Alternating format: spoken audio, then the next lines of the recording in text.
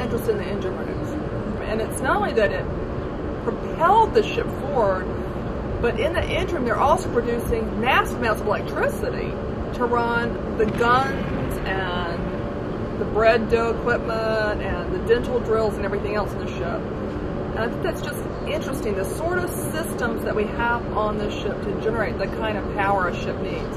And like I said, it's a very complex subject matter, but I think it's very fulfilling for people.